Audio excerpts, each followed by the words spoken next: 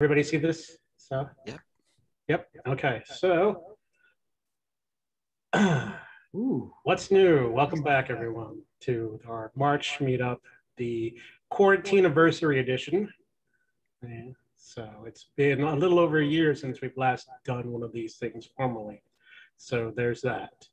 So we're just going to go like, we didn't miss a beat at all and just go right talking about Big Sur, iOS 14, iPad OS, and all the other OSs, Office 365, do some security roundup, items of interest, talk about the conferences, and then we'll let Joel take over and entertain us. So, Big Sur. So in the last month or so, we've got both 11.2.2 and 11.2.3 released. 11.2.3 patches a very severe RCE vulnerability in WebKit. And like it was announced, and I think what was like a couple of days later, we had 11.2.3 being pushed out. So if you're not on that and you're on Big Sur, you definitely want to do that. And of course, they also do some security updates, but I'll talk about those in a second. 11.2.2 also addressed an issue with damage occurring when connecting to certain third-party USB hubs and docks, including some of the ones I think Apple sells on the Apple Store. So yeah, it's been fun. But I am enjoying the same versioning that's been coming with Big Sur, so we don't have any of those supplemental updates. But of course, that means that we have at least another 2 years of dealing with, the supplemental updates until Catalina finally falls off the support list. Anyway, so there were no CVEs, actual CVEs closed in 11.2.2, but there was one in 11.2.3, and this is going to be a pattern throughout all the other recent updates. So stay tuned. So as I mentioned, security updates. We got Safari 14.03 released for Catalina Mojave, and this directly addresses that the RCE vulnerability in WebKit. Going on to iOS 14, and wow, I guess I got to make that logo, get a better version of that logo. Anyway, so 14.4.1 was released, and this also patches that RCE vulnerability. And same thing for iPad OS. So I'm just going to go right through that. So yeah, watchOS 7.3.2 was released and also patches that. There's all the links for there. tvOS actually didn't get an update. Last update was like 14.4, which was back in January. And that was just a big bug fix update. As you can see, 38 CVEs affecting 18 processes. That was the big major update, but they haven't had any point updates, which was a little weird. But I guess since it's really a stripped down version, they only have a lot of, obviously there's no WebKit in tvOS that I'm aware of. So moving on to Office 365, we've got 1647, which was released 2 days ago. And that's details for that are up there. And also we got auto update 4.3.3. So I know it's been a while, but I think it was like in December's update is when Microsoft released the universal versions of their apps. So all these are all universal. So if you have any M1s in your fleet yet, they should be running natively. So going on to our security roundup. So this was interesting because when I was doing these slides, and I told the other fellows earlier that almost till a year to the month, when we last did one of these, there was another pseudo vulnerability in Linux and Mac OS that was discovered. So, but obviously we all forgot about it because, coronavirus. But this is a new vulnerability that they discovered, and it is actually patched as of, I think, with the last build of both 10.14.6 and 10.15.7, and I think 11.2.2 on Big Sur. both got that pseudo version 1.9 P5, which is where this was patched in. So if you're not on any of those versions and concerned about that, make sure you update as soon as possible.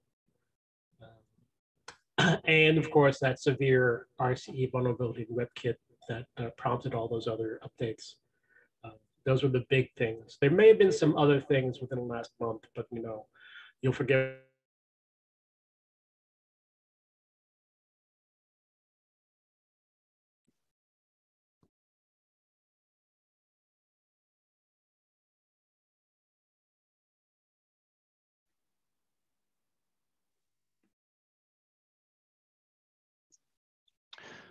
All right, it sounds like we lost Serge. Can everybody else hear me? I can. Yeah. Okay. I can hear you. Yep. Probably Yeah. his bad ISP. That's bad. Let's see if we can get him back.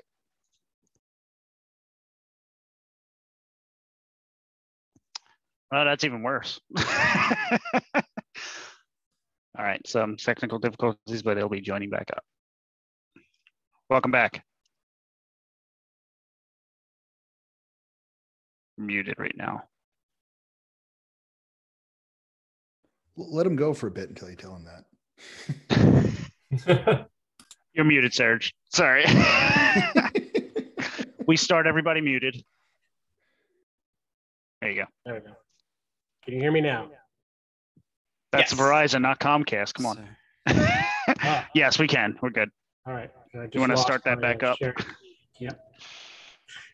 It's okay. We'll edit that out. Yes. No, we're keeping that in.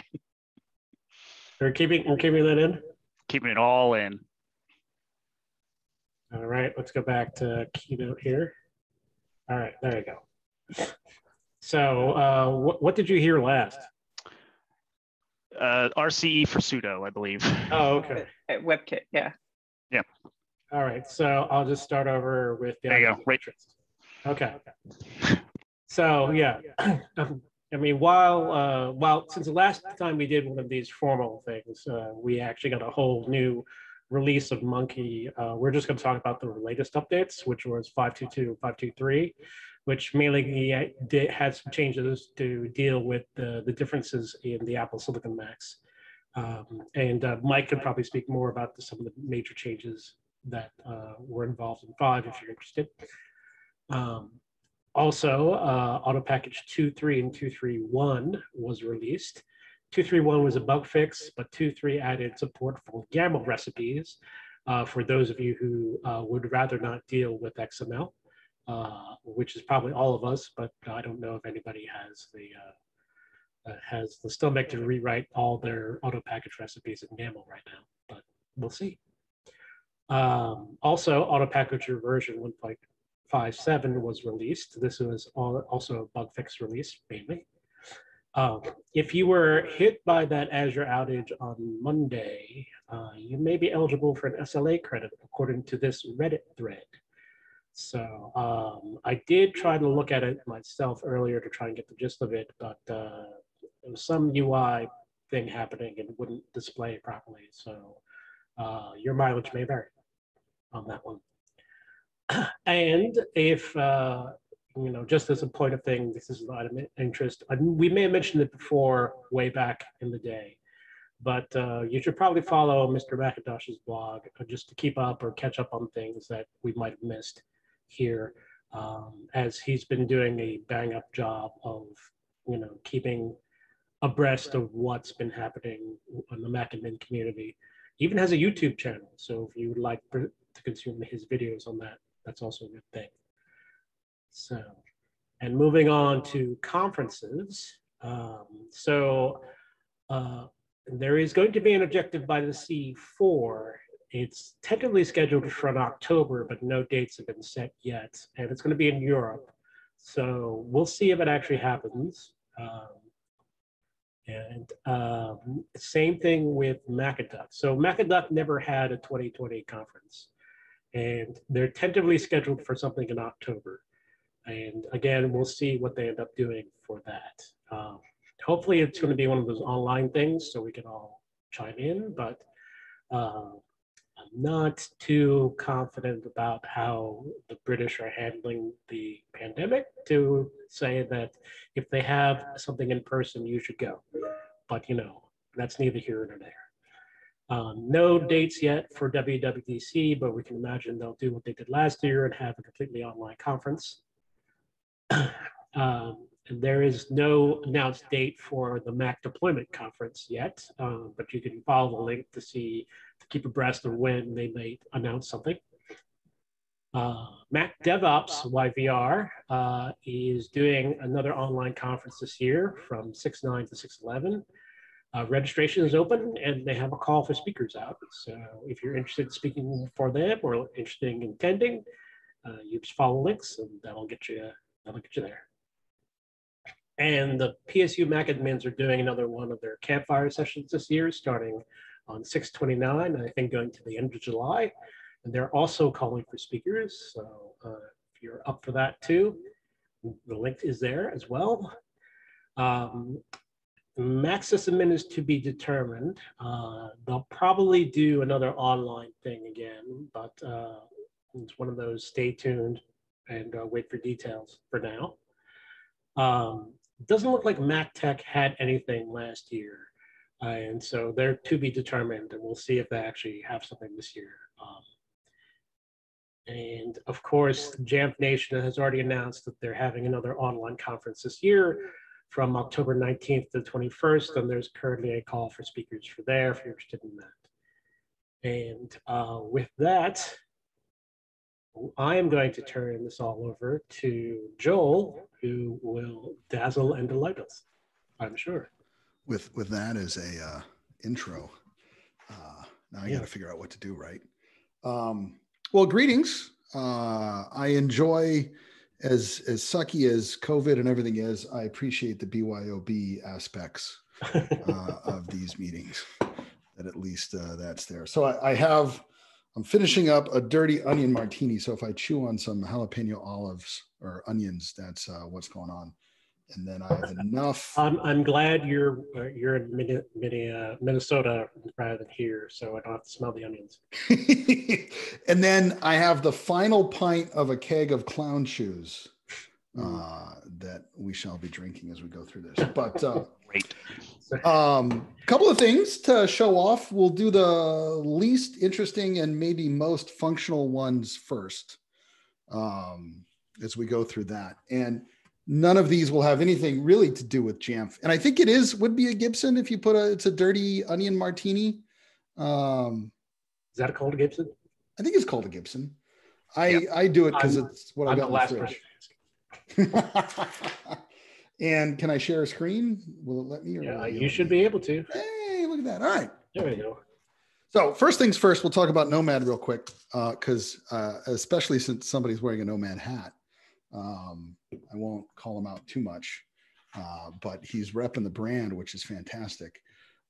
We've been playing around with NoMAD 2, which I almost didn't think was going to happen because I didn't think it needed to happen. But then Apple didn't really do maybe as great of a job as they could have done on some of the built-in stuff, which then makes me think that maybe this is necessary from at least a functionality perspective, or at least an alternative, right? No matter what choice you pick, and pick the right choice 100%. It's always nice to have multiple choices to pick from. Or if you're getting started with Swift, this is maybe a fun kind of project to look into, because it is a little more kind of admin-y, right? It's not a Space Invader game or some sort of recipe organizer that some of the other Swift projects are. Plus, it's also Swift on the Mac, which is not really a big thing that you see a lot of, right? And NoMAD hats are kind of few and far between. So if you're trying to get one, although there may be a box in that closet back there. I shouldn't have said that. Maybe I've tipped my hand too much. We had a bunch of red t-shirts left over that I don't think we've done much with. But all right, so let's talk about NoMAD. Spend a few minutes there, and then I've got some FIDO things. I've got some certificate things. I've got some iOS things. I'll keep talking until my beer runs dry, or you stop asking questions and it looks like you're all getting bored. That's the nice thing about having the videos here. So this is NoMAD, NoMAD 2, right? DOS. And the big kind of differences that we had here is that it does have multiple accounts. Particularly if you're a consultant, this maybe wasn't the biggest of concerns for individual users, but if you were a consultant, you probably had a desire to have multiple accounts out there so you'd be able to sign in. And if you're an admin, I think it's handy as well. Some shops are better than this than others with having actual role-based admin controls. To be able to have you get elevated credentials based upon who you've signed in as. And you may have an admin account versus your daily driver. And so this would easily allow you to switch back and forth between those. The more interesting thing, and this didn't work on the demo I did yesterday, so I'm going to start with this, is that we do have a fully functional, whoops. So this is a IIS server that I've got, as you can see by the pretty IIS basic page. And I've got a CURB authorized site on it. And if I go there, this is the single sign-on extension. So that's kind of one of the bigger new features of this is that it does have a single sign-on extension. I don't know how useful it is. I'm kind of annoyed. It would have been greater if more single sign-on extensions actually got out there, right? But what's going on is I'm going to a web page that requires Kerberos authentication. I don't currently have any Kerberos tickets. So the single sign-on extension pops up, which looks amazingly like, and this gets kind of Inception-like, the NoMAD the sign-in window, because it is effectively the same thing. It's just coming from a slightly different piece of code. And so here we would actually be able to sign in and get tickets in the heat of the moment here. So if I just hit sign in, because I've got my VPN up and now I've got Kerberos tickets and I signed into that web page. So the usefulness here is if you are on the domain, or I guess you don't have to be because you could have services that use Kerberos that aren't on the domain. That's a little out there. And you don't already have tickets when you go to use those credentials in Safari or anything else that using URL sessions, which is pretty much Safari for what you care about, you would get that pop-up dialog that would allow you to sign in. It does share a keychain with NoMAD, so all those are in there as you would expect. And then now I have a ticket, and if you look back up here, you can see that I'm signed in now. And that's the other new thing about NoMAD is you do have the option to sign out as a particular user, but I could still sign in as somebody else. So if I go over here and now in the username field, it's got this little, I got to find a better icon for it. I was trying to do something to indicate that you already had a ticket for that user. And so we have a little bit of a play button here. And that way, you know that I've already signed in as Joel. Maybe I don't need to do that again. But if I did, it would be fine. So I've got that option, but I can go down here and sign in as a test user. And then I will have multiple tickets. So this is going out.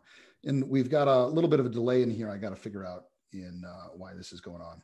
So while that goes there, and you can see here's some stuff going on in the background.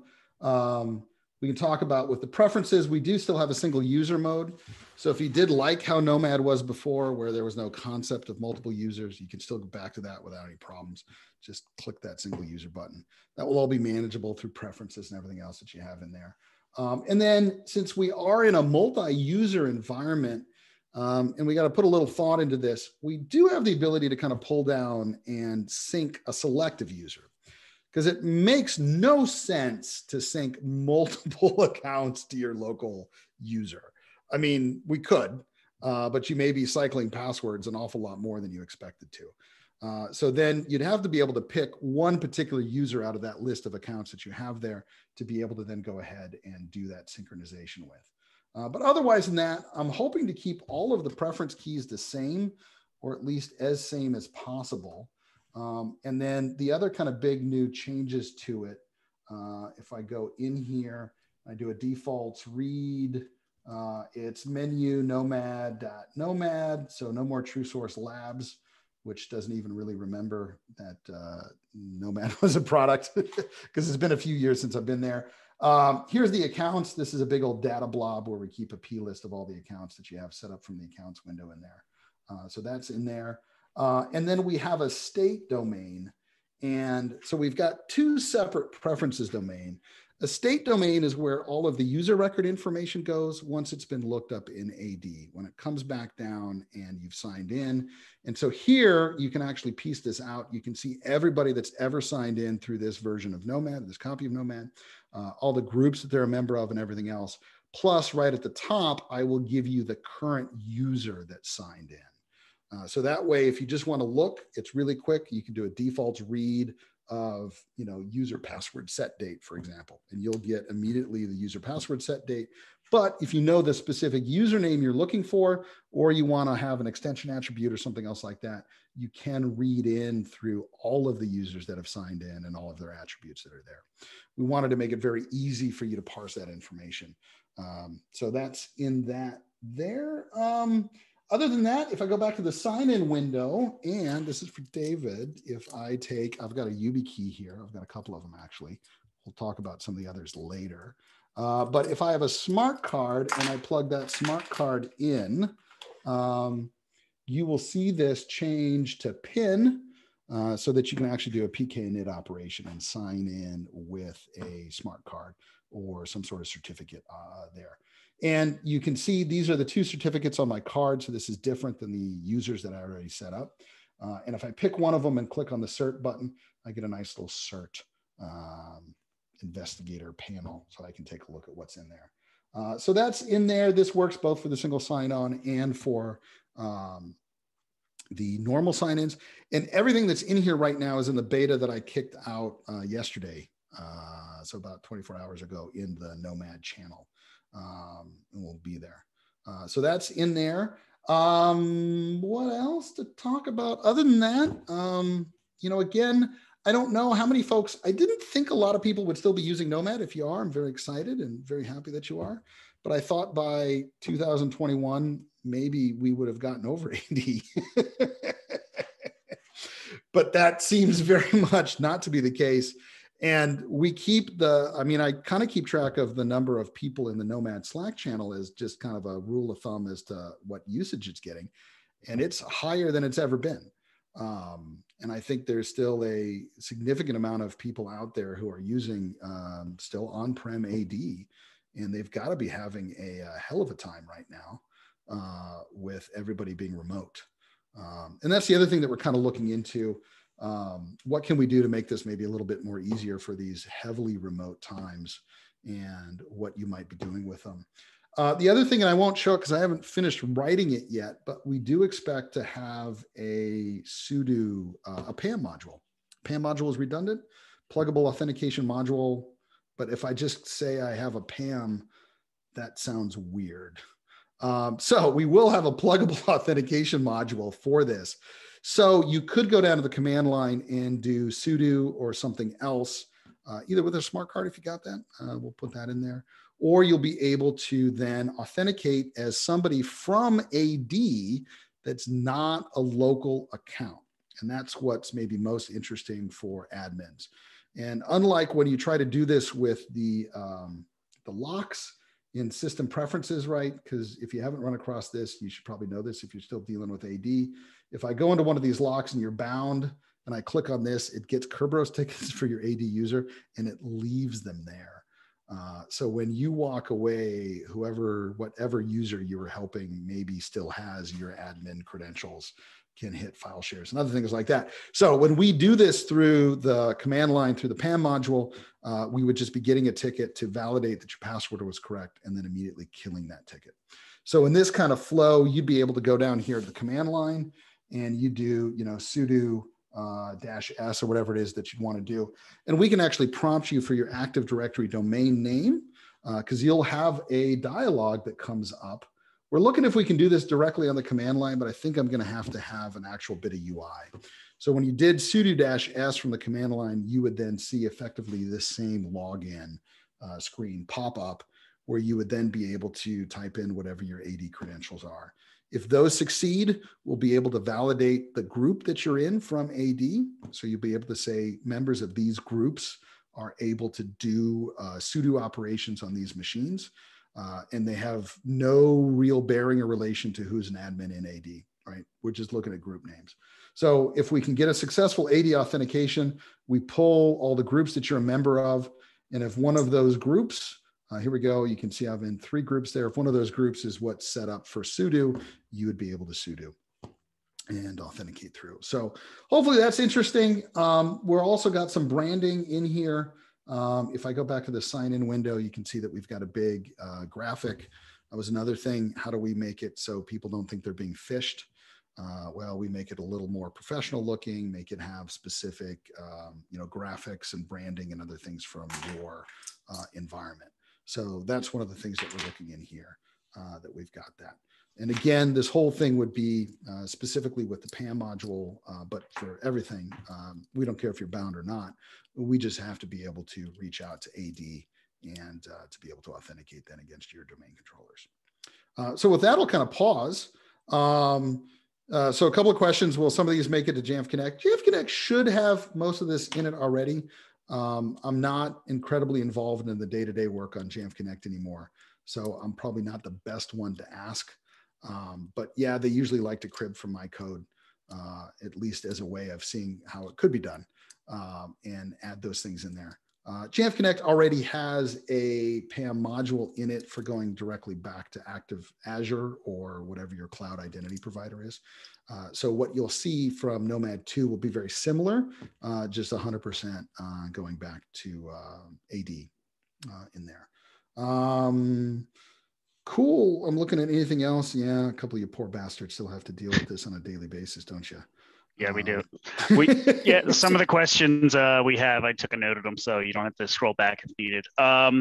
So one I asked was that logo you were talking about, where it says NoMAD, can that be customized, or is that only available in code? Absolutely.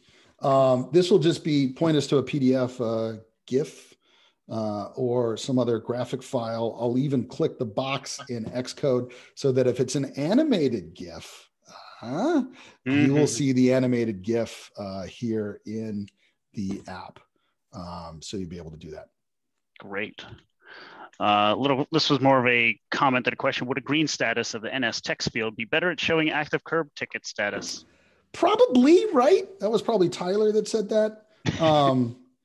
Maybe, I guess, right. I think so. The green red, right? I'm a little cognizant of green and red. I'm not colorblind, but I know folks are. So I was trying to find something that visually represented it, even if you couldn't see the color differential. And it's not just a bunch of round circles, right? So I think that's why we kind of went with the play icon here. Although the play button is flipped. All right, that's my dyslexia showing up. So we gotta account for that as well. But yeah, I mean, or even better, right? Let's make it customizable, and then it's not my problem; it's your problem to pick the right one. Because it could be an emoji, right? It could be, I don't know, the mind reels as to what emojis might be out there that you would use for being signed in and being on the domain. The other thing I've kind of got to figure out, this user, if I sign in as this one, let's see if my VPN is playing nicely now. That's what was going on earlier. And I can authenticate. I will put your countdown up at the top here as to how many days you have left. If you have multiple accounts signed in, it gets a little bit weirder as to what date to put at the top. Because how do we put something very simple that says maybe there's multiple, dates that are available here? So we've got to figure that out. Let me bounce this VPN and see if this helps. So I can kind of show that in there. But yeah, when we went back to the old school caribou icon, just so if you're testing with this, you kind of know it's there. Completely different preference domains, as I mentioned earlier. So if you are using NoMAD 1 now, you can throw this in there without any problems. And it will be fully universal. The only thing that we lose in that, if you are getting the certs via RPC, right, we've got 2 methods in NoMAD right now to get certificates from AD. One is the kind of old school web scraping. The other one is RPC. The RPC code's from Tim Perfit. Thanks, Tim. And I think what he did there and some of the black magic he did to make that work, I don't know that that would work on Apple Silicon.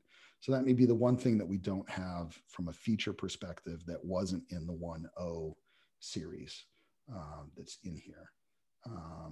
But any other questions? don't think there were any others in the chat. If anybody has anything, speak up. Joel, it's Dave again. Just more of a comment. When you were more involved in Jam Connect and Jam Connect NIT and everything, I was just wondering and it's not a big deal because we deal with it, but when we trust it in the app, trust a certificate in the app, we then have to go into key change and trust it again. It doesn't say always. So if I set it to always trust and then I go into key chain, it still says use settings. And again, it's not a big deal. It's just one more step. I can take a look at that. I'm making a note right here. Again, it's just one more step. No, you should have to deal with that. It's one more. It's again, you were kind of writing it as we were going, literally, and like I was confirming it with you while I was driving. I mean, it was those were the days, weren't they? It wasn't that long ago, but.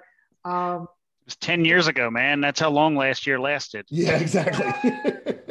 Jam Connect PK and IT doesn't have the volume of clients, obviously. No. So that's why I'm rolling some of that in here.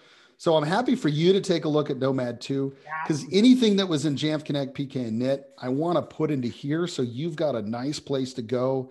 You've got the code. If you need to tweak it, maintain it, something like that, you'll actually have all the code base. Great. And you'll have some flexibility with it. We're on build 72 and it's been like that since the pandemic.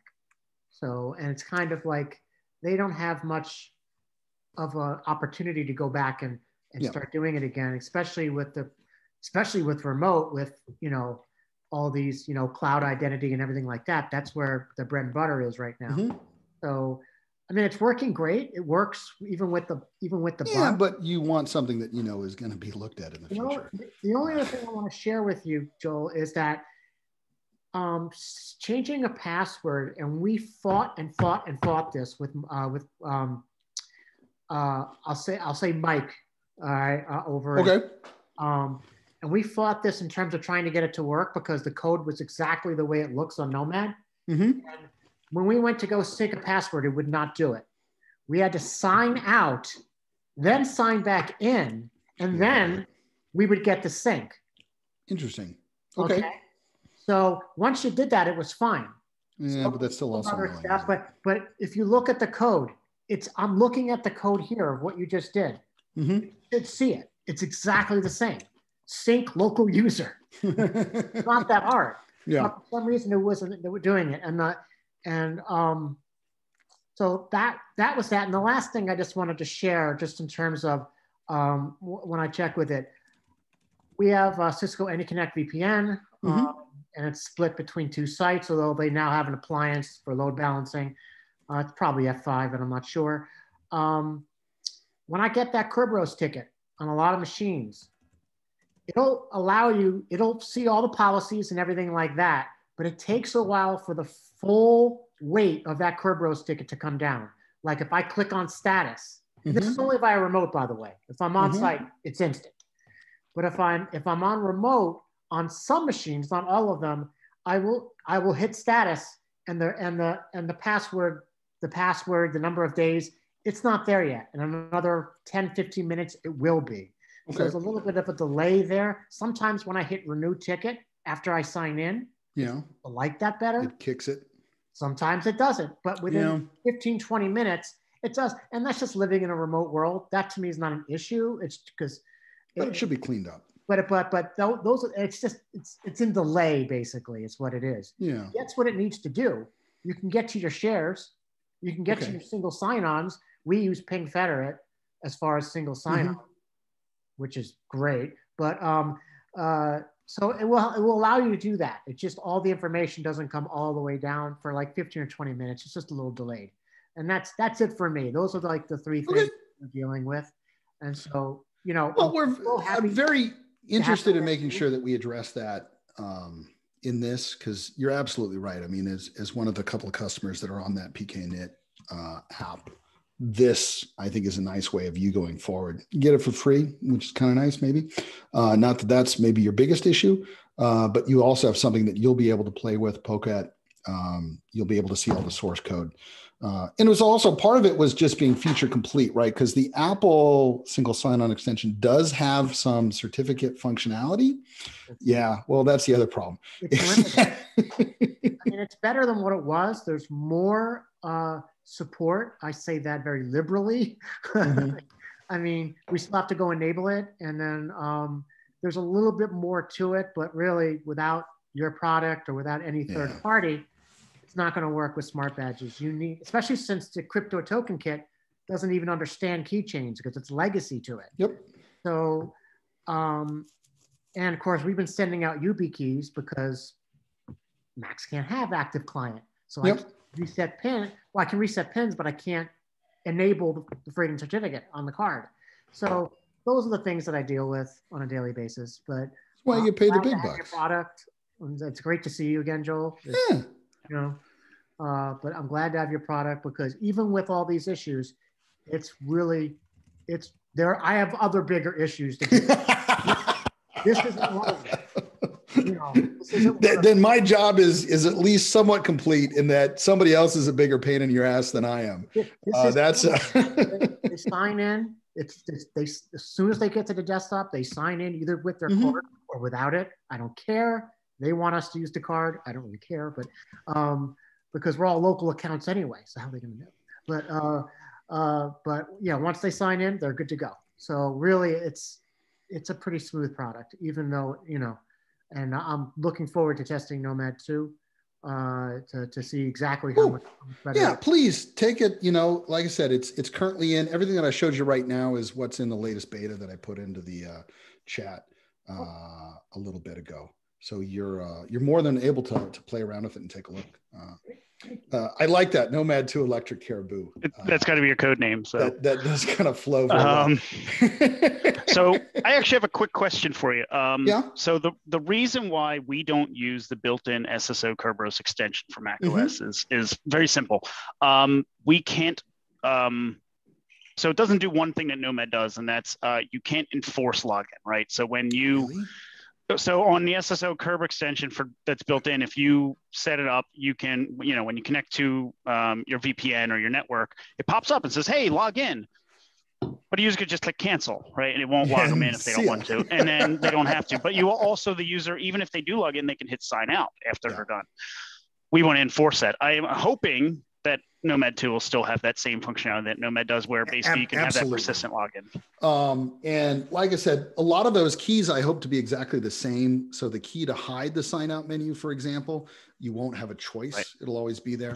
And then, we can get as annoying as you want to. I know we spent a fair amount of time in the later parts of NoMAD in making sure that the user was bothered in a significant way if they didn't actually sign in and perform the expected behaviors.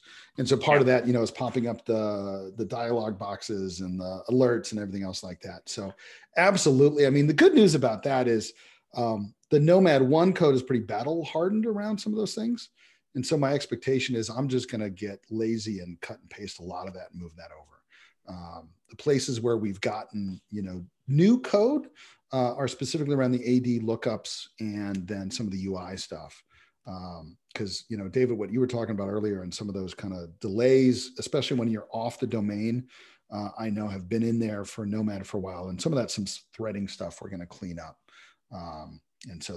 And what's also nice is that the AD engine in NoMAD 2 is the AD framework, the same one that NoMAD login uses. So we've now kind of coalesced those two together so that you should be able to have all of that functionality in one place. And with that, let me share a few other things. So this is where we get into the much more experimental time. And hopefully you still got some liquid in your glass as we can kind of play around with. But I got a little project I've been playing around with lately. Who's using Fido keys? No hands. No. Oh, we're looking into it. You're looking into it. All right. Well, yeah, we're moving to UB eventually. Okay. Well, let's talk about that a little bit because I think there's some fun things here. And I've got a newer version of this app. It was kind of funny. I made this app because I was kind of angry at Apple. And We do some stuff with FIDO keys, but Apple's got some of it built into Safari, which is great. And you can actually use those. And maybe we'll actually start there. So if I've got Safari open, just bring up a new Safari window and bring this down here. And so this is, I think I'm on one of the betas, but this has been in here for a couple of weeks, a couple of months. So I'm on 11.3, whatever, beta 4, I don't know, whatever came out a couple of days ago. But one of the nice places to go to is you can go to webauthn.me, if I spell auth correctly. And this is a nice handy debugger for you to kind of play around with FIDO keys. And in this case, so FIDO keys, for those of you who don't know, they're any of these YubiKeys, right? I've got a collection of them here. You've got some third-party ones. Here's one of the Google ones, for example. You may have this over Bluetooth. Google also has an actual plastic one. It looks a lot like a YubiKey, but it's like $10 cheaper. So you can have that. And you can even get really fancy ones. Somewhere around here, I have a Phaeton. Here it is. So this guy is really nice because it's got a fingerprint sensor on it. And you can actually sign in with that. So it's fully biometric. The sad thing is it runs about like $80. So there comes a kind of point of diminishing returns where it's not as exciting. But what has happened is Apple and Google with Chrome have put in what's called a platform authenticator. You can actually go down here. And so I'm on webauthn.me. And if you go to debugger, this is some specific things as to what the request is from what's called the relying party. So the relying party is the web page that's actually trying to authenticate you. And it's talking to the user agent because they had to reuse names that don't make any sense. But the user agent is the browser. And the browser then actually negotiates the conversation with the authenticator, which should be one of your actual FIDO keys that you may be using. In this case, you can go down here and you can just hit register and it says, hey, do you want to use the Touch ID?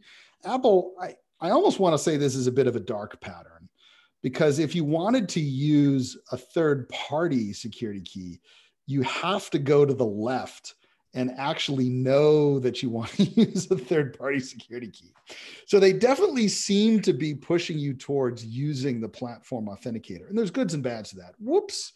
And I just crashed Safari, which is one of the bads. So let me bring up another Safari window. Here we go. Now we're back. So if I hit register, I can hit, if I hit register, oh, wow. I'm really, it's really angry at me now. So let me switch to Chrome and you'll get a very similar experience. So if I go to webauthn.me here, and I can go to debugger and I can cruise down to register. And now I've got a prompt. And this is maybe not quite as kind of promoting the platform authenticator here, right? Because I do have the option of doing a USB security key or the built-in sensor. So if you did have a YubiKey or something else like that, that would be the USB. Otherwise, you can do built-in sensor, and now you get a prompt to, you know, fondle your Touch ID here. And so I can do that. And then you actually get the contents of what's coming out. So down here at the bottom, you can actually see this is the transaction. And if you've used a smart card before, this ends up looking very similar. What's going on is you're creating an elliptical curve, a P256 key pair in the authenticator, so the FIDO key, whatever it is, and you're using that to actually just sign a statement. There's some specifics to it where it takes, you know, who's sending you the challenge, and here's this challenge, which is some random information. But you're effectively signing that with the private key that's ensconced on, these have a secure enclave, in the secure enclaves on these FIDO keys. And then that's proving to the web page that you in fact have that authenticator and you're able to use it. And you can see here's the raw output of some of these pieces that are in here. And then if you want to make sure, see if it works, you can click on authenticate here and it tries to replay the same thing now that it's made a key and see if you can actually prove that you have access to it. And so here you get prompted and you can click on it and here's then the output for that, right? So it's kind of a fun if you want to play around and get an understanding of what a FIDO key does. What's annoying is if you're a third-party developer, like perhaps myself, and you want to do this in your own app, it's not very easy because here I've got a little application. And man, I've got so many projects open in Xcode. I have to go find this one now. There we go. Go there and here, and there it is. So I've got another little app here. And I grabbed it before Apple changed the syringe emoji. It's now not as bloody. And it was kind of funny. But I grabbed that for an icon because you got to have an icon, right? So here's a real basic app that just opens up a WK Web View, which is Apple's. If you're a third-party developer, you don't want to bring your own HTML rendering engine and all this other stuff, right? You want to make it very simple.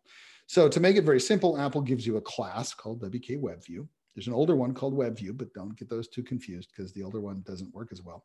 And WK WebView then allows you to kind of run a web browser within your own app. And if you've perhaps seen Steve Heyman or some of the Apple folks, they'll give you a demo on here's how you too can learn Xcode and make a web browser in 5 minutes or less.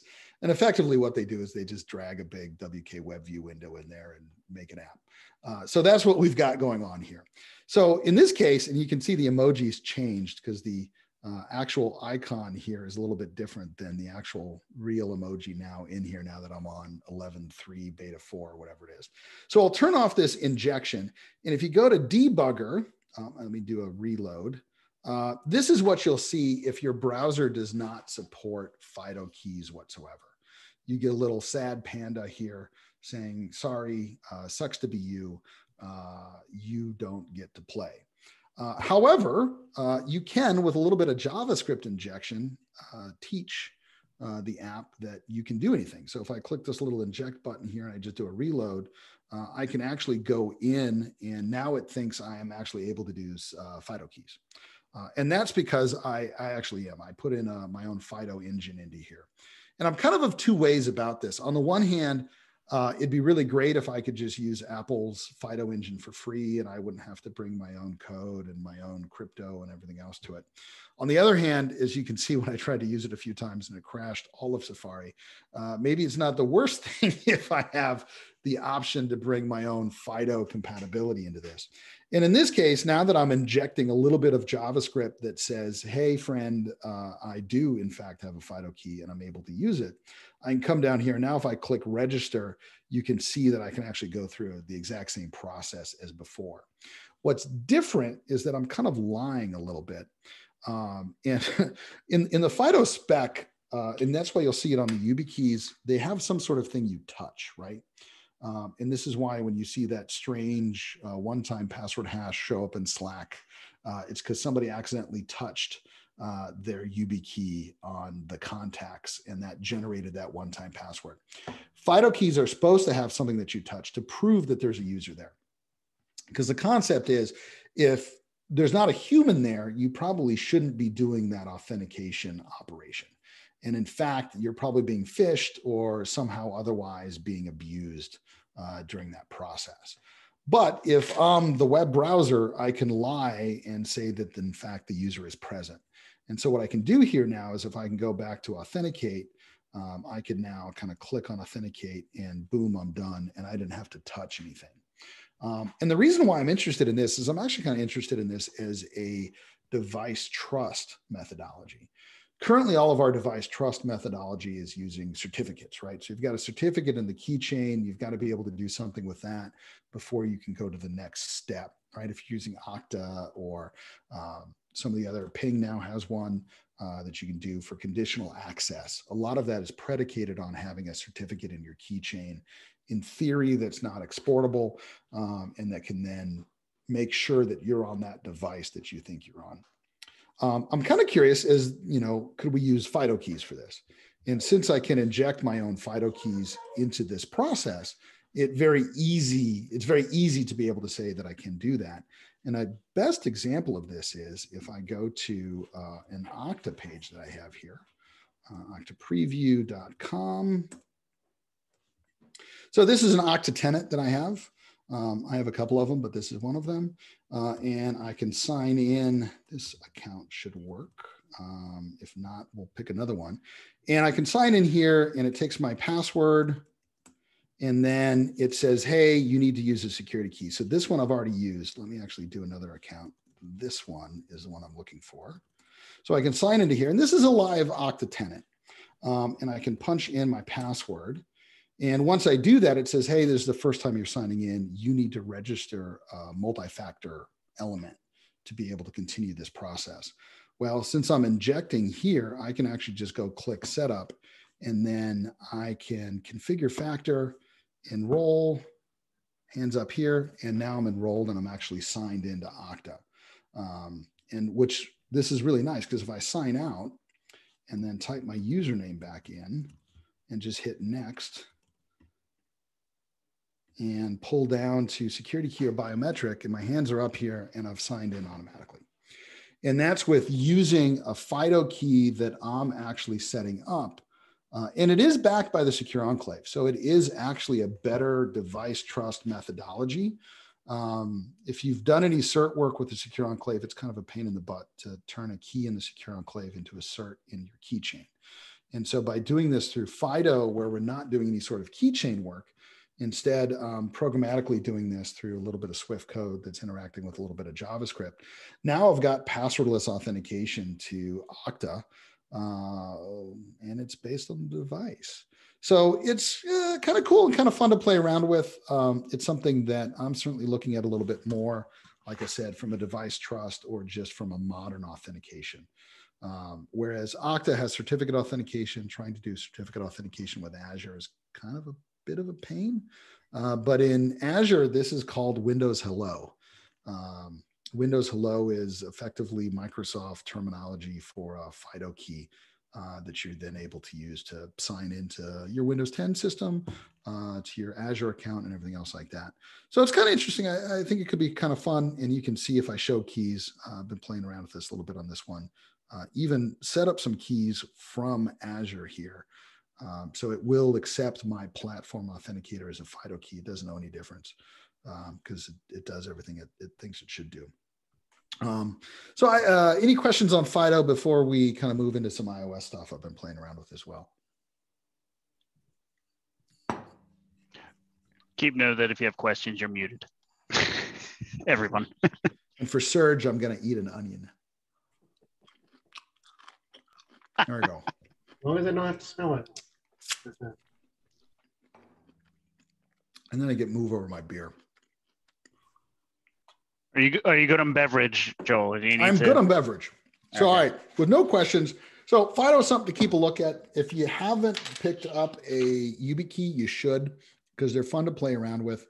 You can get one of these fancy ones that has a USB-C port for your modern Macs. This one runs about $50. And it should have, if you can see the little radio waves on there, it will do NFC as well, because we're about to talk about iOS here and how that kind of factors into all of this. What you can also get, and nobody from YubiKey's on this call, right? I'm not as big of a fan of this, but you can get one of these, but they run about $70, but they do have a Lightning port. The problem, even though this is made for Lightning, so this is an MFI adapter, if you do have, and I don't have my iPad down here, but if you do have an iPad, this USB-C, if you have one of the newer iPads, this is not MFI enabled.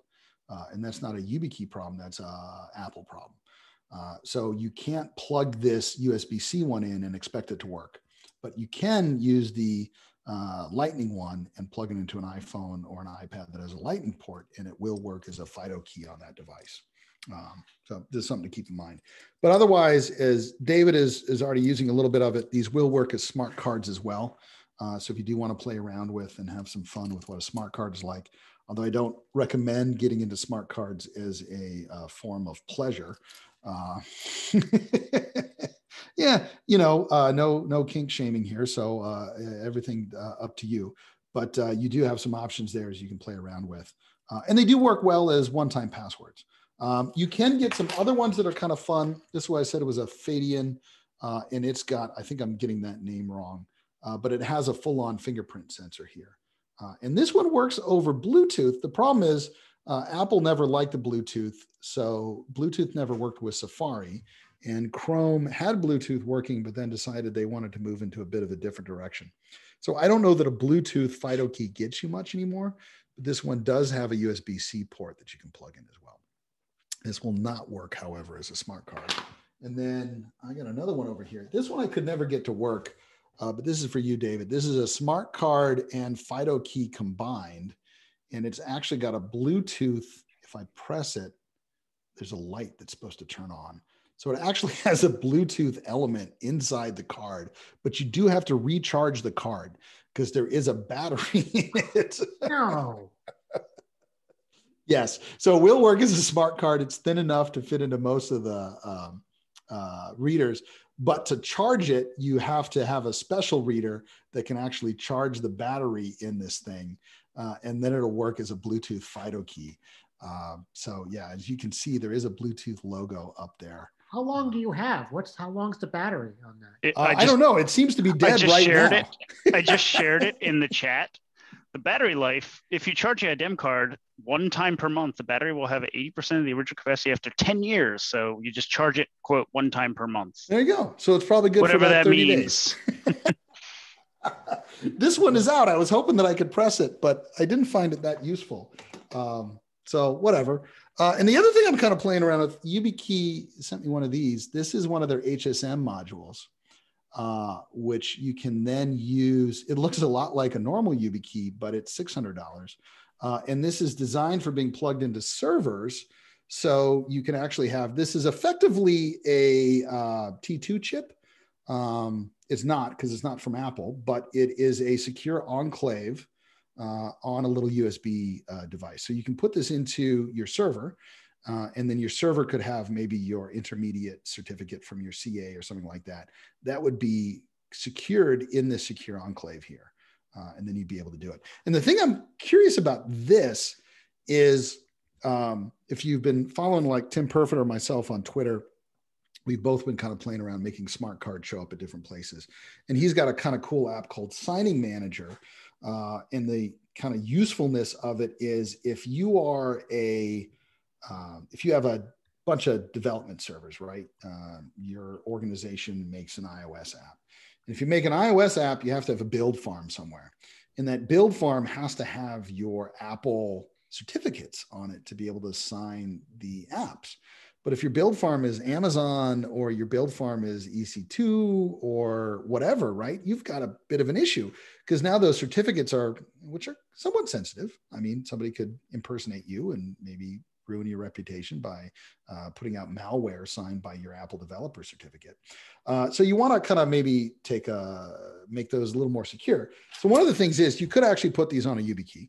And if you didn't have that many developers, the developers could actually have your Apple developer certificates on one of these YubiKeys and put them in. So you can do that. Tim's got a great app called Signing Manager that allows you to put it somewhere else. And it just does an API call back and forth.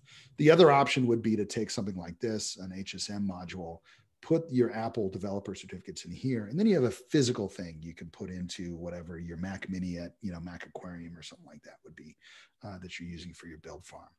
So a couple of different ways of doing that, and maybe better, right? Because you probably don't want to know, but the number of shops that are using Bamboo, Jenkins, or one of those CIDC solutions that are just copying over a key file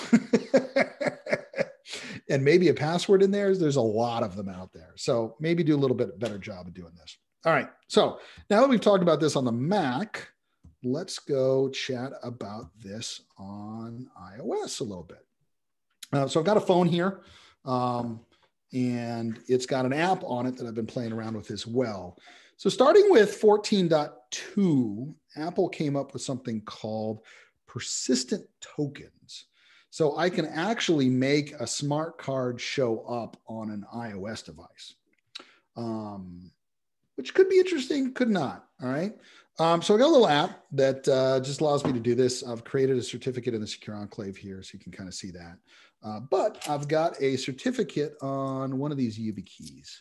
So this guy with the little NFC thing here, I can go into here and I can say, add a certificate from NFC and the digital signature cert. And I can just kind of touch this in the back here. And it actually puts a reference to this certificate inside the iPhone.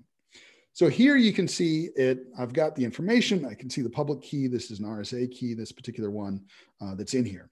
So now that I have this, let me go into Safari and quit out of this one. And I'll open up a new private browser. And I got a little Bluetooth keyboard here to make this easier for me to type these things in because I'm getting old and my fingers are fat.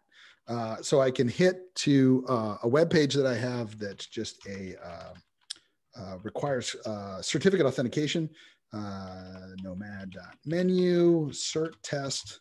And what happens now is when I get there, it actually says, hey, you're maybe trying to sign in with a certificate. Would you like to actually use that? And I can say, please use this certificate, hit continue. I've got a pin prompt. It looks slightly better on the phone itself because you can see there's an actual keypad there that the sharing doesn't show. So 8675309, called Jenny. And my app will come up and prompt you to go back to the app and then take this and touch it on the NFC sensor on the back here. And so we're actually doing an NFC operation, just doing a signing operation that goes back. And now I'm back to Safari and you can see that I've actually signed into this page. So if you do have certificate requirements, this is maybe one way that you could get that certificate to show up on the actual iPhone so you'd be able to use it for browsers and things like that. While we're here, we should look at something else because this app also has, I already showed it off on the other one, but we have ADFS, NoMAD.menu, curb test. This is a Kerberos single sign-on extension on iOS.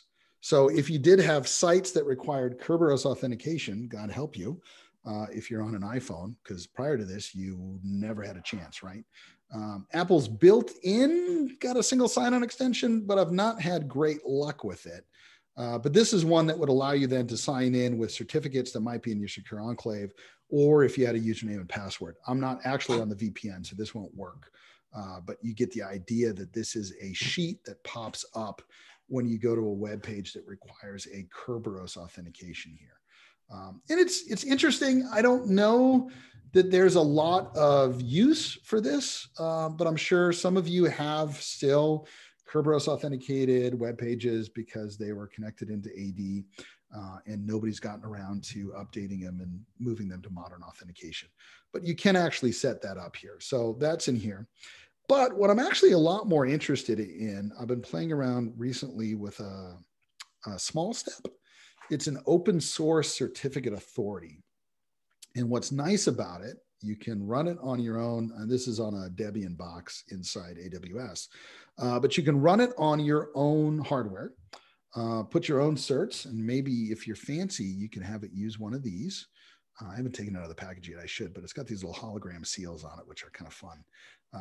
Plus, I don't have a port anymore for one of these. I'm gonna have to use an adapter to be able to use my YubiKey HSM on it. So Small Step will actually take authentication from a cloud identity provider. And here you can see that I've got it set up for both Okta and Azure. And if I click Okta, I might have changed things under the cover. So if this doesn't work, I'm letting you know beforehand, but I think it should. So I can hit continue. And now it takes me to an actual Okta sign in. And I've got my keyboard, so I don't even have to put in, I don't have to henpeck here. And I've got Okta set up with factor sequencing. So all I've got to do is actually pick up my other phone and gaze longingly into the Face ID sensor. All right, yes, it's me. So now I'm signed in, and I actually have a certificate that I've just generated with the private key in the secure enclave on the phone that's coming from cloud authentication. So this would be called the derived credential. I've signed in with a different credential. In this case, it's a cloud authentication Okta, but I've used that to create a local credential, so a derived credential here. So, and this is an actual elliptical curve certificate. The secure enclave on the iPhone and on the Mac, but more relevant for the iPhone for our conversations here, only handles elliptical curve cryptography. So if you have an RSA key pair, which is probably what you're used to from smart cards or other sort of public-private key sets, RSA keys do not go in the secure enclave. Secure Enclave doesn't have any support for them. So if somebody tells you that they have an RSA key and it's secured by the Secure Enclave, that's usually a bit of hooey because it's not actually secured by the Secure Enclave. It may be protected by something that's in the Secure Enclave, but the key itself is not. In this case, it is an elliptical curve key. It's in there now. And if I go from here and I go back to my web browser and I go to another page, I got to remember this. HTTPS certs jamf SSO com 8443. I think this is the one. And let's see if this takes it. Oh, did I mess this up? Wow, this gets angry at you, doesn't it? View the certificate.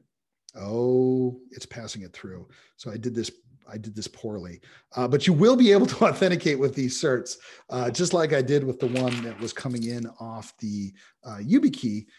That's nicer if it's in the Secure Enclave and it's local on the device. You don't have to do this because while tapping a YubiKey, or if you have a this one, if you have a contactless smart card, that will work as well. Because actually, a lot of the modern smart cards have an NFC element in it. Most of them just haven't been turned on.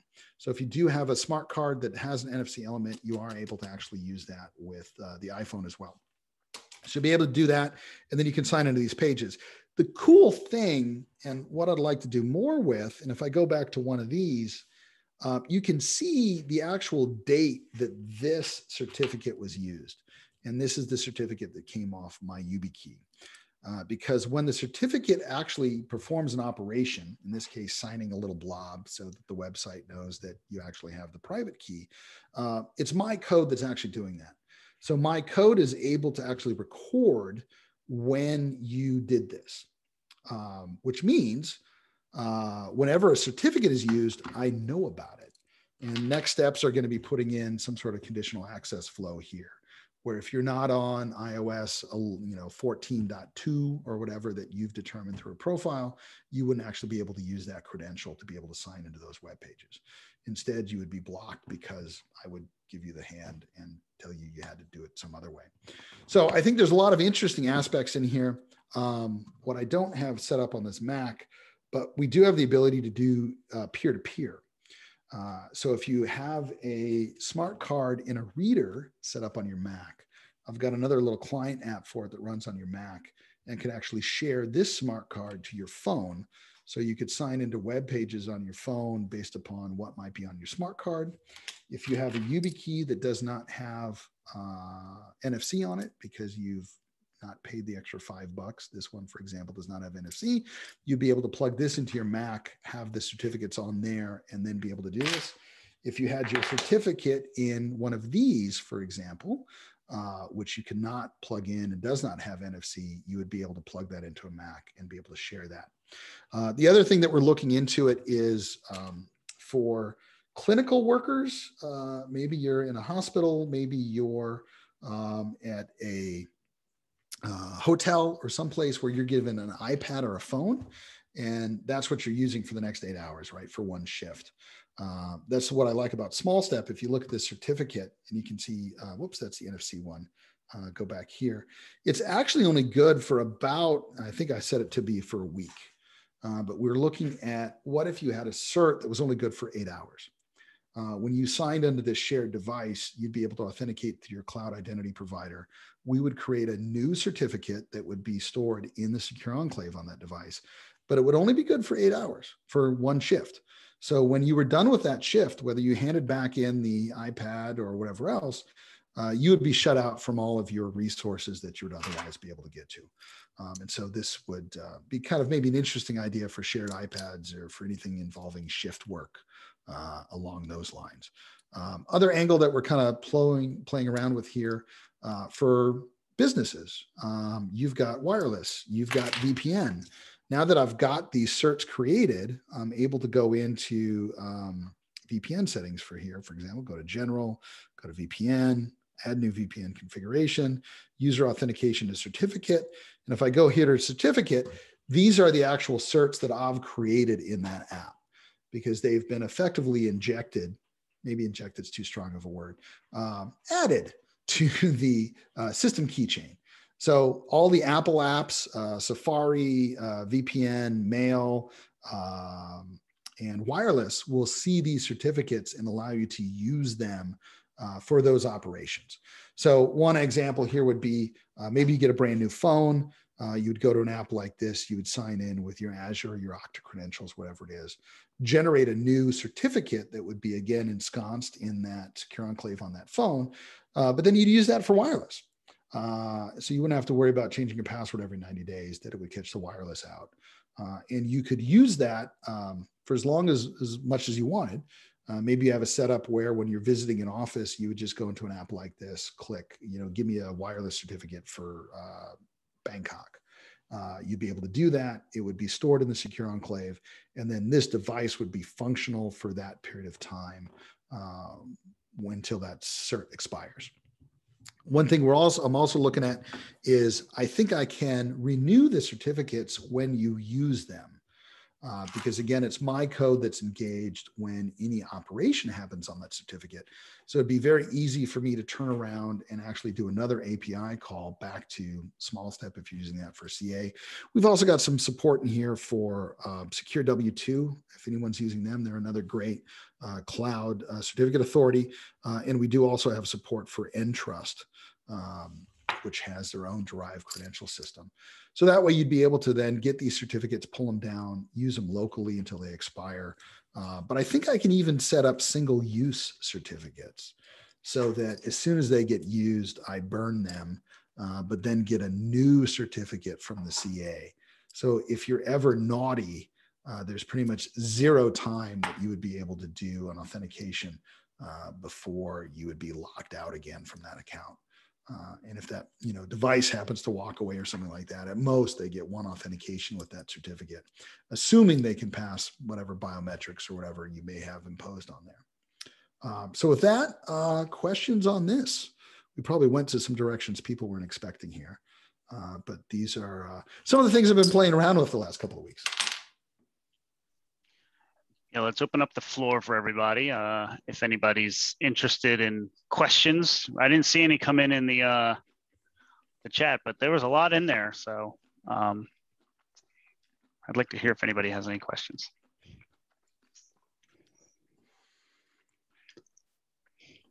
Wow, nothing. Either I went up here or I went down here. Sometimes it's hard to tell. We're EDU, so we don't use any of this stuff at the moment. So I'm just kind of watching with interest, but also I don't want to say horror, but I'm so glad I don't have to deal with any of this. So yeah, we do have a lot of EDU here. Like a good amount of people on this call are probably EDU right now, but all of your, what's the EDU wireless setup? It's got a funny name. EduRoam. Oh, I know we don't have it. Yeah. But EduRoam, right? That is the solution for wirelessly roaming across all of the universities that bought into it. I think it's a fair amount, right? Yeah. Yes, you have. And that's backed by a certificate, correct? No idea. We don't have it, so looking at you, Mike. No, wait. It goes back to the home university's radius, so they get to choose. So, but they could have a certificate that would. Are we talking about EduRoam? Yeah. Oh yeah. What's the EduRoam? Oh, hey, Johan. Howdy. Sorry. My old university was in the process of implementing user-based 802.1x with certs over EduRoam. But yeah, basically it's a mesh network of radius servers with one radius server basically per university. And then it's whatever you want to do for the radius server. It doesn't really matter. It all just links back to that home university via the domain name that's used on the authenticating users stuff. And every roaming academic calls the help desk of the university they're visiting to ask for help, and you have to explain to them they've got to speak to their own university. And every university gets to have a competition to see who can make the poorest choice with how they implement it. It's amazing. It's fun. It wouldn't be fun if it was any other way, right, Marcus? Exactly. The thought of them implementing smart cards into that system would just fit beautifully with their overall implementation. Very, very clear. I have no interest. I mean, we may play around with. We've got a couple of Gov customers and that we may chat with about this. But I'm not excited about this as a smart card enabler because I don't think smart cards are the future by any means. I am interested in the idea of it being a soft or a persistent token. Soft is the wrong word because it's backed by the Secure Enclave. So it's no longer a soft certificate. It's a full-on hard certificate. Maybe that sounds weird, but we'll go with it. Because it's actually backed by hardware. It's not just a private key floating around on an SSD somewhere, but it is an actual piece of hardware that is, protecting that. And what you can't very easily do right now, right? So if you're using MDM and you've got an iPhone and you have a SCEP profile or something else like that, none of those certificates are actually in the Secure Enclave. That's the first problem. Second problem is they're really hard to use and generally annoying because the SCEP profile doesn't really get you a lot. So what we're looking at here, and I don't think even SMIME email, anybody using SMIME email? I'd ask for a show of hands, but I can't see everybody at the same time. But my guess is there'd be maybe 1 or 2 hands up because SMIME email never really took off the way people had hoped it would be. So nobody's actually getting certificates anymore for email. And I don't want to use it for email either because to use a certificate for email, it's got to be an RSA cert. RSA certs don't go in the Secure Enclave. So then you've got this other little dance that you've got to do. But I like the concept of I could check out a certificate for a specific period of time to use for wireless or for VPN. And then I would be very confident it would be stored in the Secure Enclave. So I have a device trust element now for being used for VPN or for wireless. And then since it's my code that's being run whenever that certificate is being used, that's where you can get into the conditional access aspect to it. So if you're not on a particular version of iOS or something else like that, you then have, conditional access as to whether you get access to these sites and things. Does that maybe make more sense from a practical use here?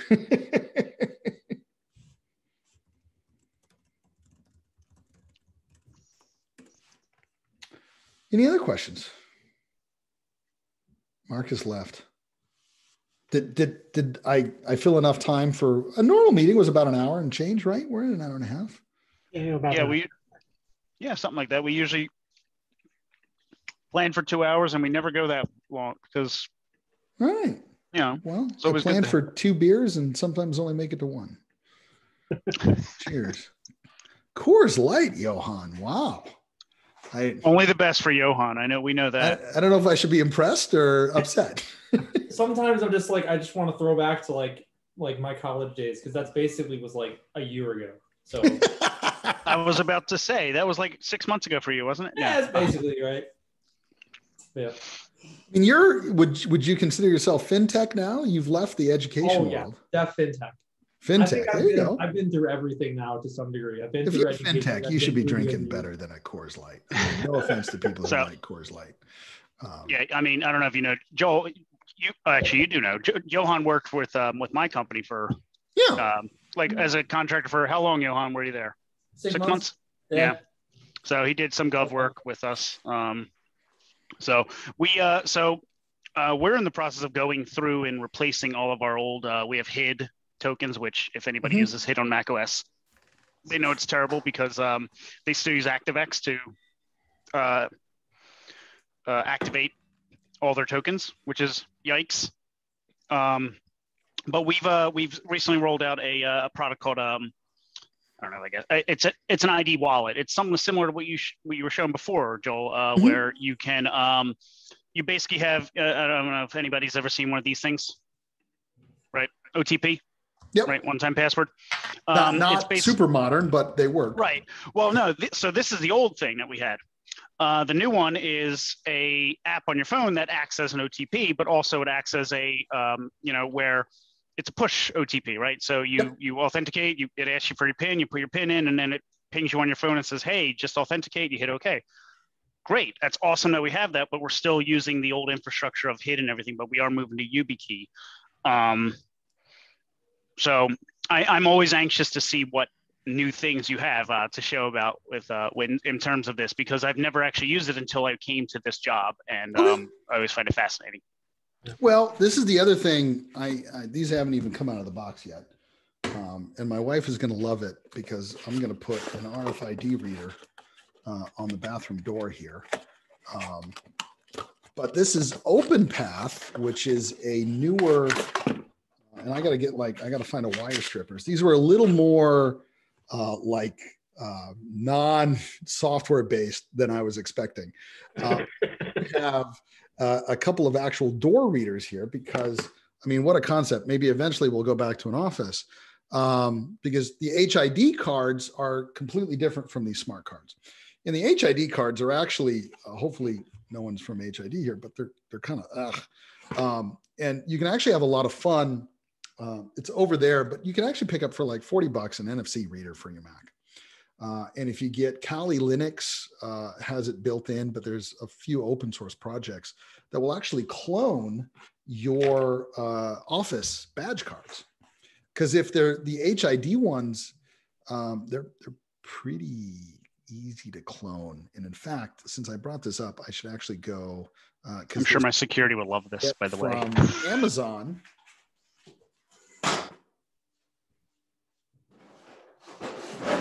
If you, one thing about this, if you ever look up Deviant Olem from the Black Hat conferences, oh, he talks about this so much. It's the greatest thing. Deviant This is an Olem, HID OLM. cloner. Oh my God. And so that was easy. Yeah, it's even got a little, elastic here. So the card fits on, and you can tell it's straight from China. It's very loud, but yes, I will not do anything illegal with this. Thank you. And you can actually put your building badge in here. I don't even know where my building badge is anymore, but the thicker ones are usually the HID ones. And those really don't have much encryption at all. They're just a number that's on there. So you can slide it into here. And if you buy this for $50 on Amazon, you get like a couple of blank ones. And you can just clone until you run out of blank ones. And those are pretty easy. You'll also get some of the key fobs. And there's also there's MyFair cards, which are they're higher frequency than the HID cards, and some of them are encrypted, at least in a little bit better way. And that's where you need Kali Linux. But if you put Kali Linux on, it's got a couple of things. And like I said, you can get these projects on their own that will crack those cards. I think it took a day and a half to crack my one for the office because we have a building pass that's HID that this was able to clone without any problems, like 2 seconds. And then the actual office badge was a little bit better. That took a little bit longer, but it was like a day and a half of I had an old Windows box that I put Linux on and then ran this tool, put the RFID reader on it, and it just sat for a day and a half. And it brute forced effectively the authentication on those MyFair cards. So that was a little bit easier. This will try to clone MyFair cards, but it won't do a very good job of it. But it is very loud, but yeah, $50. And I think you can find a bunch of them. Make sure you pick the one that has English in the title, or else you will be having to guess. Pro tip, yeah. Yeah, that go through there. But this is kind of fun to play around with that. Because eventually what I'm trying to do, as you can see what I did with the YubiKeys, there is an NFC element in here. And you can see this one actually thinks I'm going to go to a web page. There is an NFC element that you can work on. I'm not real confident I'll be able to get it to work with one of these touch sensors or these NFC sensors here, but we're going to play around with it for a little while. And like I said, my wife's going to be really excited to go into the bathroom. You're going to have a key fob. It'll make everyone think we're back in the office again. You'll feel great. What, that's not your office? Well, this is now, absolutely. I've been banished to the basement. I was too loud on all my conference calls, so I couldn't be in. I find that hard to believe, Joel. Oh, look, this even comes with a bunch of door badges. So yeah, I could probably clone these actually, since we're here. Let me pull one of these out. So this came with the door reader. I just opened this box up and you turn this on and you slide this in. And once you hit scan, and it will try to scan what the card is. Oh, does it not see it? And you can see it. Oh, read failure. Oh, let me hold it in the whole time. Scan. And you can see it cycling through the different kilohertz that are what these usually go on. But this is good. If it fails, that means maybe these aren't clonable. Because these OpenPath is kind of a tech startup, I think. So it would be the Uber to, no, that's not the right way. What's something that's barely got any product in the field? I don't know. It would be something to the dinosaur company, which would be more along the lines of HID. So they're trying to take over some of that. So it'll be interesting. Coinbase to the chase. Yeah, exactly. So we'll see what happens there. It's the Robin Hood to the Goldman Sachs. Goldman Sachs, exactly. But if you haven't played around with it and you have any interest in kind of a hardware aspect, the YubiKeys, some of the smart cards, and some of the other stuff can kind of be a fun distraction if you're looking for a quarantine project or something else. I'm going to put these back in the box. Cool. Nice. Yep. I'm out of jalapeno onions. So you're I've out had of jalapeno 2 onions? ciders, so. Well, I'm working on this beer now, so we're good for a bit. Mm-hmm.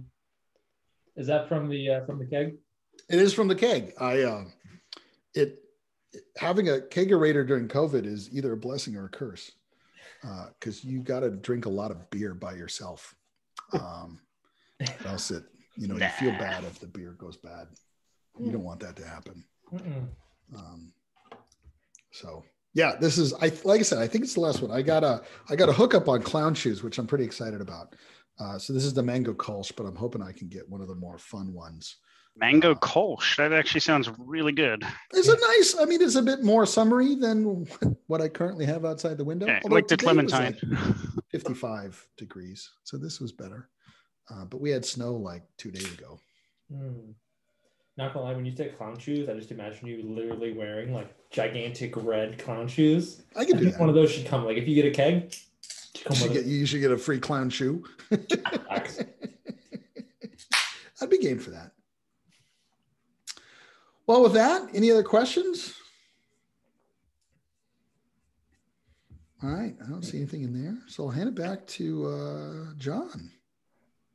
I'm going to hand it to Serge, actually. There you go. It's all good. But I will say thank you. Yes. Thank you very much, Joel. Thank you. Always fun to do this. Thanks, it's Joel. always cool to kind of chat about new things and stuff that hasn't materialized yet. And hopefully give you something to play with and think about as you go forward here. Now that you pass it off, I'm gonna be the jerk. I do have a question. How long? So, what are you thinking on a timeline for NoMAD 2? For like GA or whatever you want to call it? I don't know. I would be very surprised if it took me longer than the summer. The problem is it's mostly just fitting it in on the, it's a passion project. It's a passion project, yeah. And I blame Johan. And if he put more work into it, then we'd have it faster. So it's all his fault. We obviously should have just kept him on at my company so he could futz around and do his passion projects too. So a lot of it's there. What isn't there right now is the automatic sign-in and ticket acquisition. Because again, part of that changed somewhat dramatically with the multiple accounts. And then I got to add a little bit of logic. I got to clean up a little bit of it. The LDAP lookups, because those are taking a little bit longer sometimes than they should. But other than that, a lot of it is cut and paste. I think the bigger lifting is done with like the single sign-on extension and things like that. The PAM module will actually probably be a part of NoMAD login because the PAM module ends up being a security mechanism, which is what NoMAD login is already delivering. Right. So you could install NoMAD login, but not actually use it for the login window. Ignore that if you don't want to. I mean, you should, but ignore that if you don't want to. And then you'd be able to use the PAM module from there to be able to do that work. And I have a comment actually about NoMAD login with M1 machines. I don't know if you're aware of this. So if you So in our environment, we use NoMAD login for notifications only. And if you use NoMAD login to do that on an M1 machine, it works. It loads. It shows everything. It doesn't show the progress bar, but that's a big Sur thing. Stop talking. But it when it goes back to login window, if you log in with File Vault, it won't automatically log in. And there's so we've got a pass through. Definitely play. I put a 1.5, I think, or whatever beta RC something in the channel, because we figured out how big Sur, well, specifically the Apple Silicon, changed that. We were using some EFI calls. This is probably more esoteric than you care. But prior to Apple Silicon, you had an EFI entry that said, this user had just signed in through File Vault, so get the username from here, and then the Mac figures out the password. With Apple Silicon, that's slightly different. You won't be surprised by this, not documented, but with some careful spelunking, we now have that.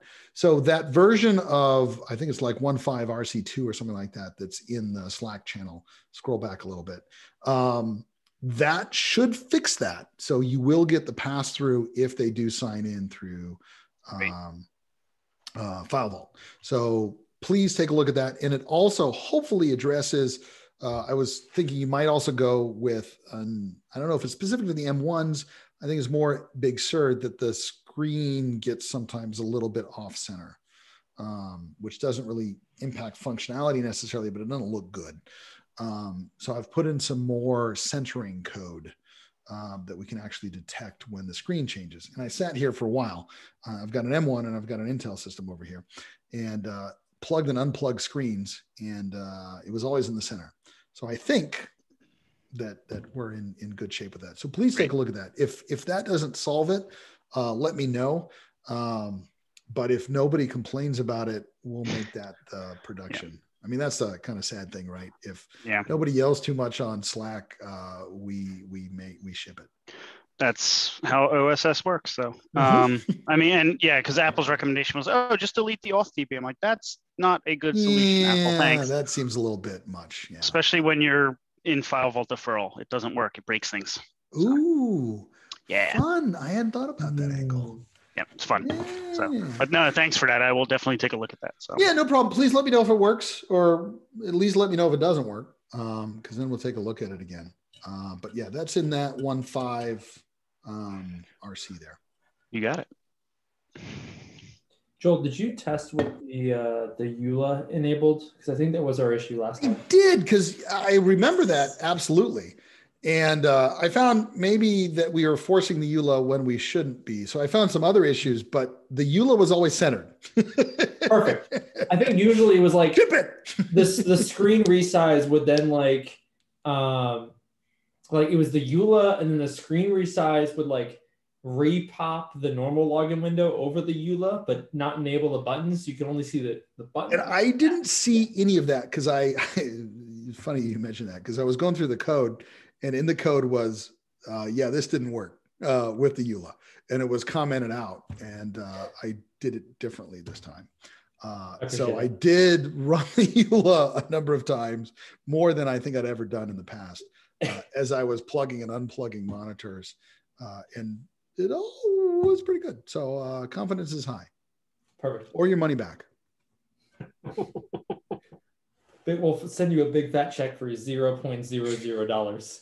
I downloaded Robinhood. Charles Edge was telling me I had to be cool and millennial, and so I bought 0.000009 Bitcoin or something like that, and I think I've made $3. I didn't use Coinbase, Johan, so apologies. Yeah, but if you've got a referral code, send it my way. Oh, absolutely. All right. I got a referral code. Deploy your referral codes. Okay. Because Robinhood gave me a free stock. It's not a stock I've ever heard of before. For Coinbase, if you join, there's like an earn program where you can earn like $40 of crypto in like 10 minutes. Beautiful. Do I have to click something? Everybody ask Johan for No, I'll put my referral code in the chat. Give me like 10 seconds, okay? I'll get my referral code. No problem. This is why we come together for these meetings. This is great. This is it. This is the reason. Cool. So, well, with that, thank you very much for having me on. It's always, like I said, fun to chat about these things. And hopefully, like soon, we'll be able to get together in the same room again. Yeah, that'd be good. I pitched this. I haven't chatted with the Macaduck folks yet, but I think it'd be cool. So I got my first vaccine. If you follow me on Twitter, and not many people do, but that's fine.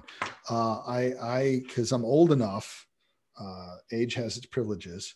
I was able to get my shot Tuesday, and I'm thinking conferences this fall, right? Because Serge, you went kind of through the conferences that were coming up. Yep. I think it'd actually be good to get the presenters together, even though it's probably still too early to get the participants together.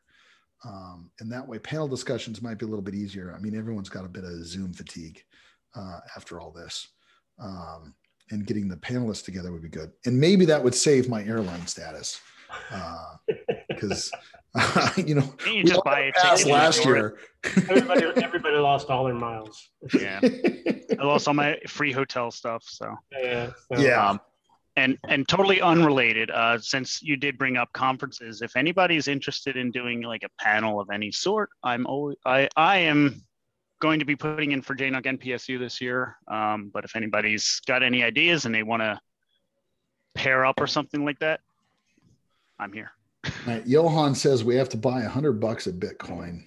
And then we get $10. If you sign up with an account, like I consider that a win, right off the bat. But I'm just saying, like that what came with like when I like shared it to myself to then share it to Zoom. It like that was the whole like jargon that came with it.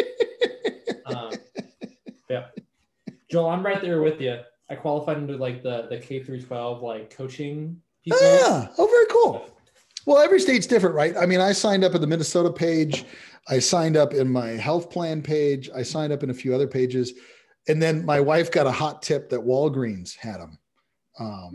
And I go to Walgreens and boom, like 20 appointments. And I got it in like 2 days later. Slight soreness, but I hear the second one is a bit more. I strategically planned, maybe Mike will cut this out of the recording. I strategically planned the shots for one of my least favorite calls. So it's a great way to get out of whatever conference call you may have to. It wasn't our call. Shot. Not this call. Absolutely not. I already got it. Yeah, I heard the same thing from a lot of my friends. That the second shot was the one that like kicked them on the butt. Yeah. And put them down, and then the first shot just really just aggravates your arm a little bit, and you basically got dead arm for like 24 hours. But yeah. I got all right. I'm gonna go walk the dog, and that's not a euphemism. Cool. So we got about 15 minutes. So I was going to open up the floor for everyone else. So. And we'll let Joel go here so he can go walk his dog. Later, Joel. Thanks Great again. to see you. Thanks so much for doing this. Thank you. Thanks, Cheers, Joel. Appreciate it. Joel. Yeah. Awesome. Hey, Chad. Oh, man. I didn't see you there. All no, right. that was great. Yeah. Yeah. So, So anybody have anything they want to talk about or bring up? Or I just have a question. I don't know if we want to continue to record, but, and I want to talk to you about this tomorrow, Serge. Joel's still with Jamf, but he still does NoMAD. yes. And I'm just like, and that kind of puts me in a gray area because I'm a Jamf customer and we pay for Jamf Connect, PKNIT. And yet I'm talking to him about NoMAD.